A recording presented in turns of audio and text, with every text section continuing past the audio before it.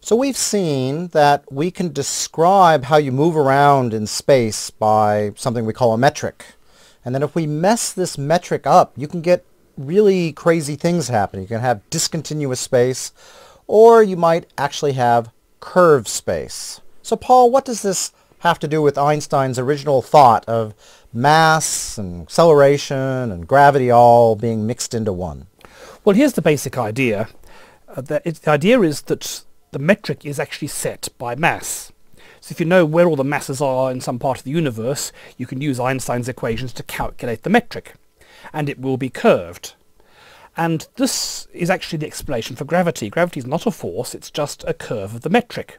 So for example, we've seen by messing up the metric you can get things to move in circles, and that's exactly the explanation that Einstein came up with orbit. For normal Newtonian physics, we think of something going in an orbit as there's a force towards the middle making it go in a circle. But what Einstein said is it's not like that. What's happened is the mass is not producing a force, the mass is changing space-time around it, so that the natural path, what we call the geodesic, the natural path of something, instead of being a straight line, is a curve.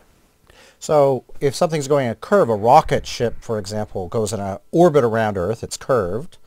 But what about light? Light travels in straight lines, I think, going around the Earth.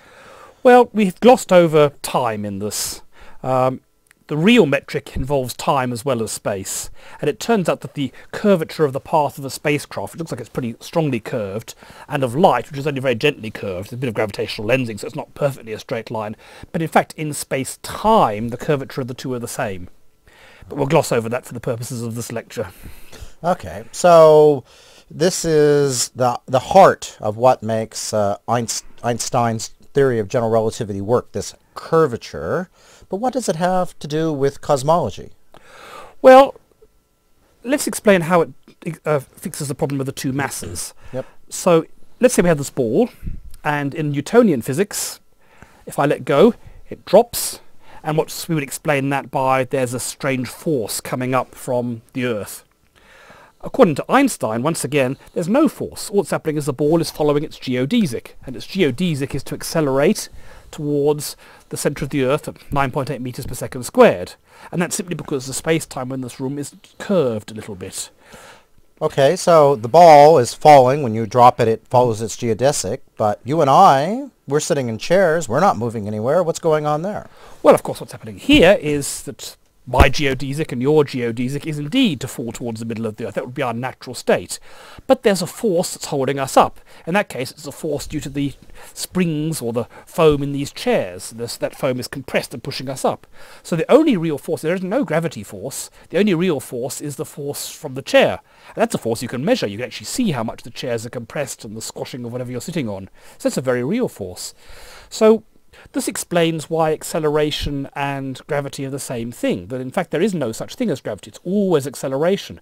When we think of gravity, for example, making something go in orbit or pushing us down in the chair, it's not. These things are just following their geodesic, there's no force involved. When you depart from your geodesic, like us, there is a real force, but that's a force we can actually measure, it's the force of foam in our chair. So it's kind of analogous to a centrifugal force, which is this force that we sort of is not really there, but we often like to describe it when we look at circular motion. Yes, this is centrifugal force is what we call a fictitious force. When you're driving down the road and the car suddenly goes to the side, you feel like you're flung to the opposite side quite strongly. It feels like a real force. But in fact, what's happening is you just want to keep going in the uniform motion in a straight line, and a real force is the side of the chair pushing you sideways, your seatbelt pushing you sideways. It's the same here. We think that gravity is a force pulling things downwards, but in fact the natural motion is to go downwards, and the actual force is what happens when you hit the bottom. And this explains why mass, that's inertia, resisting acceleration, the gravitational mass are one and the same thing. Right. And so we're going to find out next time how this affects the whole idea of the universe and everything through how gravity interacts with cosmology. That's right.